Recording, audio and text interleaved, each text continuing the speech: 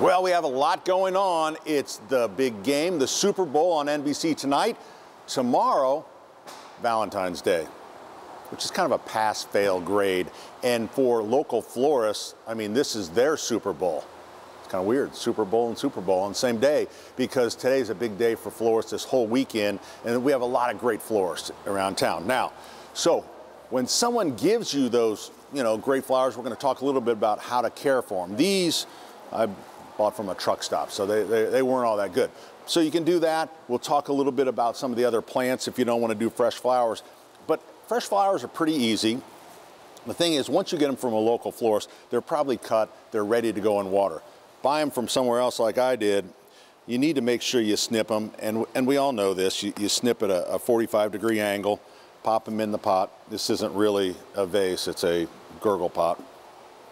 So you'll go through and do that. So pretty easy to do. Strip any flowers off that would be below the water line, because you can get a little bacteria build up on that. It comes with a little packet of this, the food, and what's important with that is not only is there sugar, but it helps, it changes the pH of the water. That'll help the flowers last longer. So inside, once you get, if you want to keep them for as long as you can, try to keep them in a shady, cool spot. So I don't know where that would be. I mean, so not in front of directly in front of the window or anything like that. So then, this is the power move, all right? So you've given these beautiful plants to your loved one.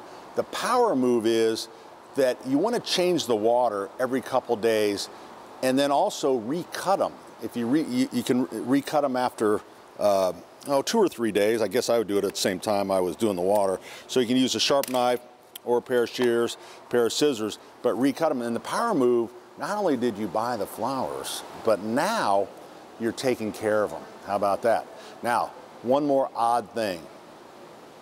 Don't set fresh cut flowers by a bowl of fruit, especially apples.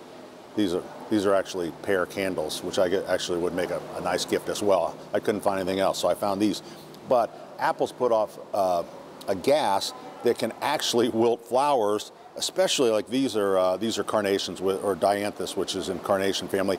They are particularly susceptible to that. I think it's ethylene gas that comes off of fruit. So make sure you avoid that. I know that's kind of a weird one.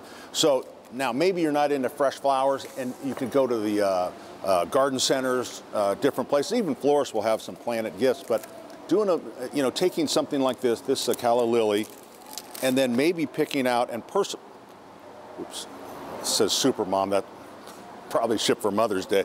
So we'll put that one back. But there's really cool pottery. So you could take it and just repot it.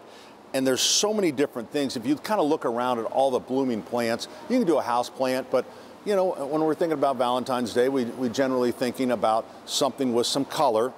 So doing that, repotting it, and then kind of making it its own little thing kind of shows effort. Remember, you're not going to get an A here. It's pass-fail. You're just looking to pass and get through this day.